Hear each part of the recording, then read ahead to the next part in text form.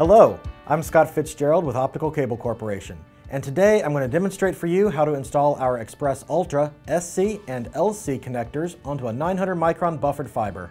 The specific tools you will need are a cable jacket stripper, a precision fiber cleaver, a visual fault locator, an attenuator, launch cable, and zirconia split sleeve for visible fault checking, a thermal buffer removal tool, lint-free wipes and cleaning solution, and all of these tools are available from OCC as a complete kit.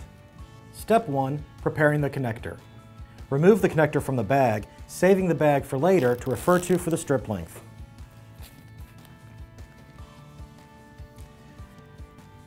Inspect your connector. The wedge clip should be flush against the connector. Squeeze sideways to ensure that it is fully seated. Step 2. Installing the boot onto the fiber. Install the boot onto the 900 micron buffered fiber.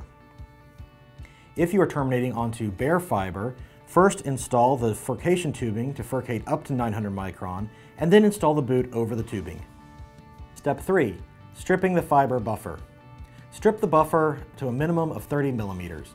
You need to strip all the way down to the 125 micron cladding.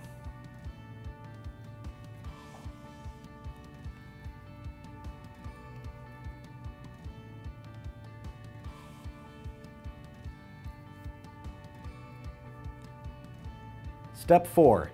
Screening and cleaning the fiber. Bend the fiber back and forth with your finger. If the fiber breaks, restrip it and try again.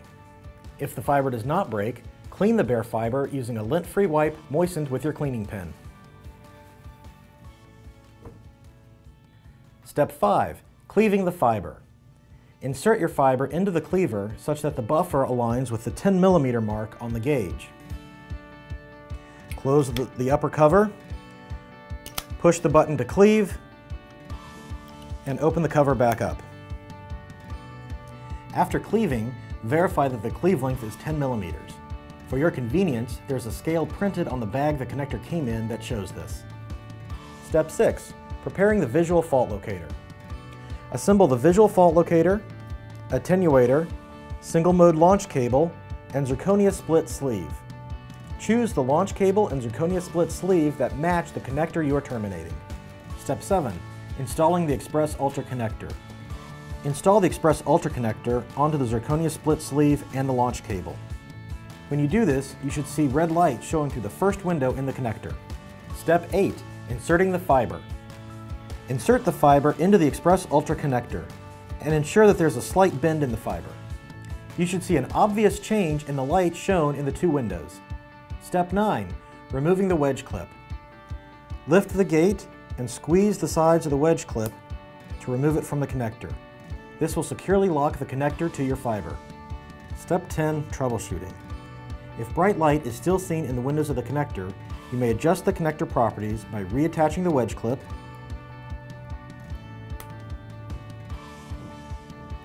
and re-terminating your fiber. Repeat steps 3 through 10. This can be done a maximum of 1 time. Step 11. Fitting the boot.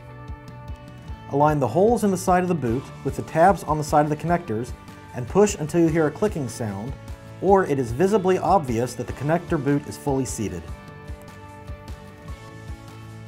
Congratulations! Your termination is now complete. For additional information on the OCC Xpress Ultra LC and SC fiber connectors and other related products, visit our website at occfiber.com.